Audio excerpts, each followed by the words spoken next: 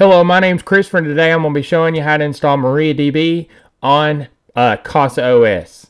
So this gives it to where you can have one centralized location for your data, and you can have Casa OS apps and then connect it to the MariaDB.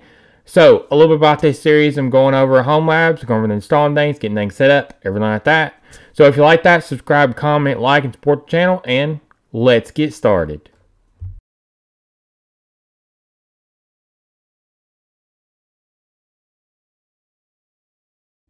So I'm going to start out on the Big Bear Video Assets, a repo. It will be down in the description so you can get to it. I'm going to go to how to install MariaDB on Casa OS right here. And then I've created a README too. And I'm going to create a Docker Compose right here. I'm going to go into the Docker Compose, version of the Docker Compose specification is 3. And then I'm going to define services down here. I'm going to define the first service, MariaDB.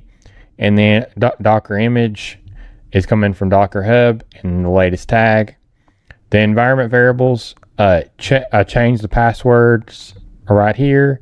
And if you want to change the default database that's created, and then the MySQL user, you can change that as well. So on ports, I'm going to map the host port 3306 to 3306 on the container port. So, and then on the volumes, I'm going to do data, MariaDB, and then var lib MySQL. So in the container will be var lib MySQL, and then on the host it'll be data MariaDB. You can change the host side, but you cannot change the container side. So I'm going to go up here and copy it. And then I'm going to go over to my Casa OS to install it. So now once that's copied, I'm going to go over to my Casa OS on my Zoom board. And I'm going to go to App Store. Then I'm going to go up here, Custom Install. Then I'm going to import right here. And I'm going to paste in my Docker Compose that I explained in the last.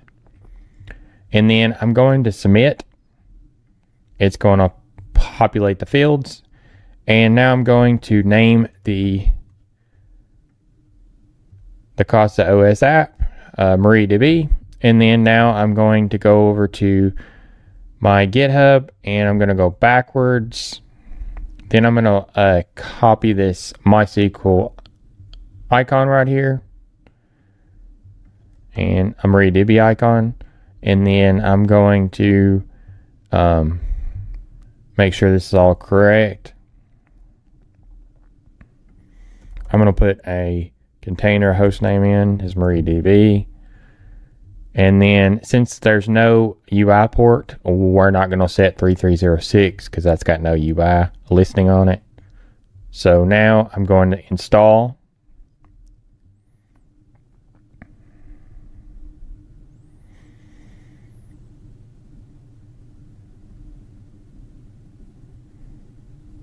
You can continue in background right here as well.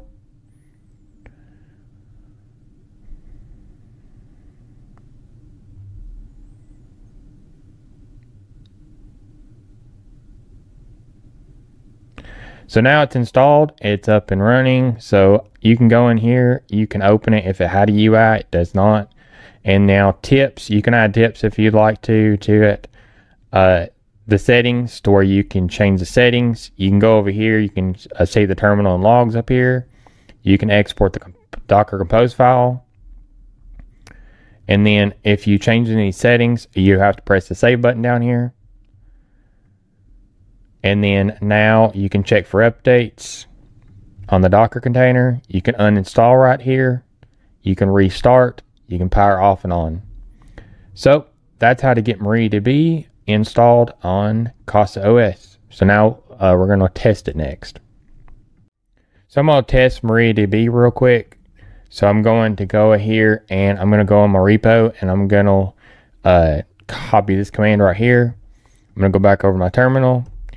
I'm going to change the Casa OS IP address to my Casa OS IP address. And then now I'm going to put my IP address. Okay, now if you did change your username, you would change it right here. It would not be Big Bear. And then I'm going to put in my password that I put in the Casa OS, MariaDB. So now I'm logged in now. So now you can go ahead and show databases.